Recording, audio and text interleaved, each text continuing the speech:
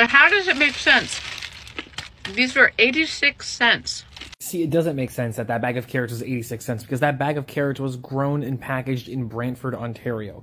And when you buy that same bag of carrots in southwestern Ontario, it will cost you $3, which means that either in Mississippi they are selling that bag of carrots at a loss, or, hear me out, grocery stores are taking advantage of our citizens and they are price gouging us.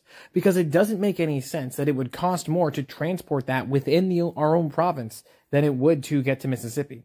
And don't carbon tax me this or anything else like that. Like that does not account for a $2.20 difference between these products. But you know what does? The fact that every single year, Galen Weston, Loblaws, and all these companies have increasing profits every single year. And they say that they aren't gouging us. They say that they aren't increasing things beyond inflation. But this bag of Canadian-grown carrots is 86 goddamn cents. Even with the conversion. That's still like $2 difference. Someone's profiting off that. And his name is Galen Weston.